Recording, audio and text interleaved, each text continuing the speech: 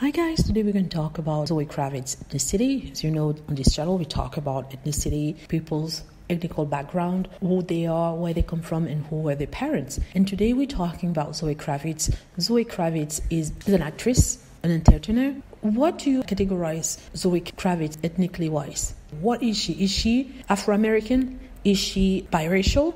What does she consider herself? I haven't really read her addressing that, but at one point I think she said that she was biracial and that it was quite hard to determine what race she was because she is from two biracial parents. She is the daughter of Leny Karvitz and Lisa Bonet, both singer and actress. So we're going to start with Lisa Bonet. She's well known for her role as Denise Huxtable in the TV show Cosby Show and then A Different World. So she's mixed race. She's of African American descent and Ashkenazi Jewish descent. Ashkenazi Jewish coming from Moldova, Poland, and Russia. As for Leny Kravitz, it's a bit complicated. He's part Caribbean through the mother and part Jewish as well. He's Bahamian. His mom is from Bahamas. She was an actress. Her name was Roxy Rocker. She's the cousin of Al Rocker who works on... And his father was Jewish, Russian Jewish. So basically, they have both the same background. When I say they, I'm talking about Leny Kravitz and wife Lisa Bonet.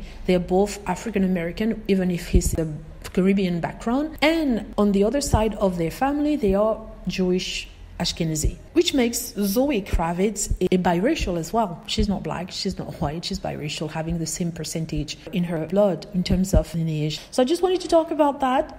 Let me know what you think. Hope you liked the video. Feel free to click on like if it's the case, subscribe for more videos, and click on the notification bell to be notified when I post a new video. Thank you.